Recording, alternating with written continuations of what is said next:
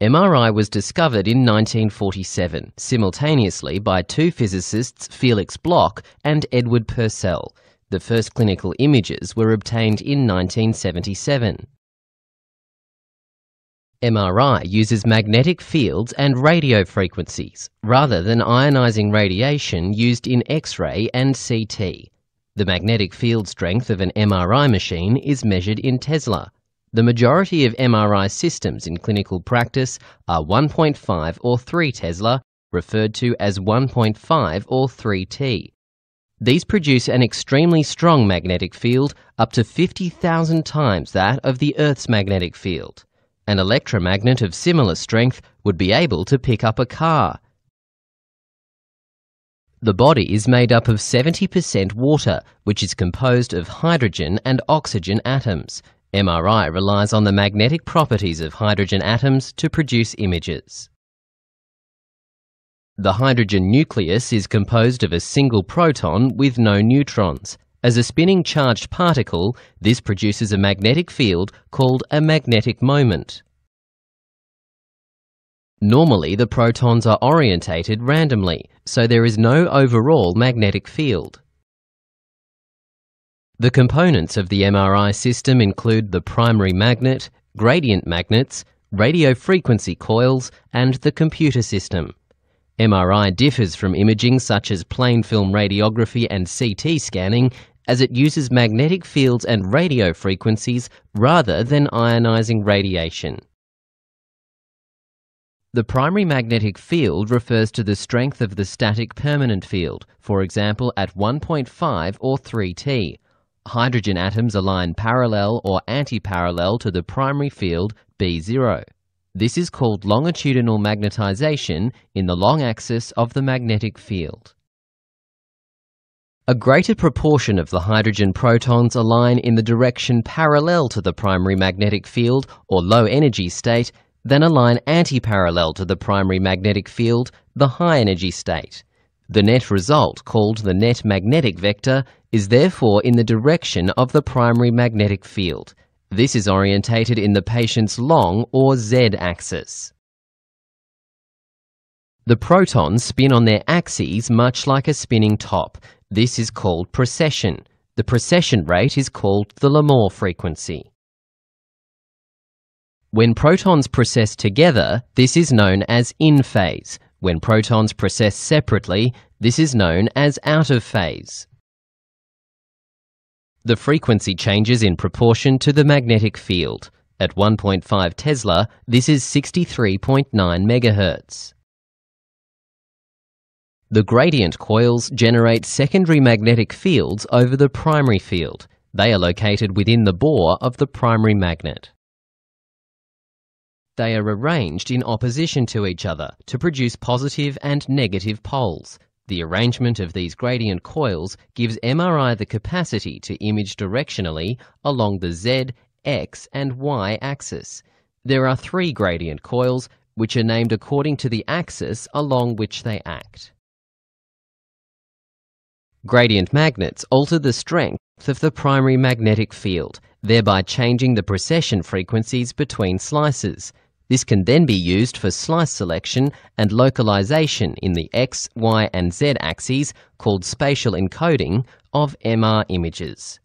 The Z gradient runs along the long axis to produce axial images, the Y gradient runs along the vertical axis to produce coronal images, and the X gradient runs along the horizontal axis to produce sagittal images. The radio frequency or RF coils are used for transmitting the radio frequency or RF pulse and receiving signals in MRI. They come in many designs altered to best suit each body part, all aiming to improve signal-to-noise ratios to produce the best possible diagnostic images. The RF coil is used to transmit a second magnetic field or RF pulse, which results in a disturbance of the proton alignment. Some low-energy parallel protons flip to a high-energy state, decreasing longitudinal magnetization. Secondly, protons become synchronized and precess in phase. As a result, the net magnetization vector turns towards the transverse plane, that is, at right angles to the primary magnetic field. This is known as transverse magnetization. The radio frequency or RF coil is used to receive signals to create images, as protons resume their normal state in the primary magnetic field prior to transmission of the RF pulse. This is called relaxation. Relaxation in the longitudinal axis is T1 relaxation. Relaxation in the transverse axis is T2 relaxation. After the RF pulse, several protons flip back to their low energy state, parallel to the magnetic field Z-axis, giving up their energy to the surroundings, the lattice. This results in changes to the longitudinal relaxation, known as T1 relaxation or spin lattice relaxation. On a plot of magnetization over time, magnetization increases with time. This is the T1 curve. The T1 relaxation time will vary depending on tissue composition and structure. For example, water molecules move rapidly and do not move into the lower energy state quickly, so T1 relaxation takes longer. After the RF pulse, protons that were in phase begin to dephase in the transverse XY axis. This is known as spin-spin relaxation. This results in a reduction in transverse magnetization. Plotting transverse magnetization in the XY plane versus time, transverse magnetization decreases over time. In reality, the spins dephase much quicker than T2 because of inhomogeneity in the magnetic field B0. The combination of T2 relaxation and field inhomogeneity is termed T2 star. T2 relaxation times vary between tissues. For example, water molecules move quickly and as a result there is less field inhomogeneity. Therefore, T2 relaxation takes longer.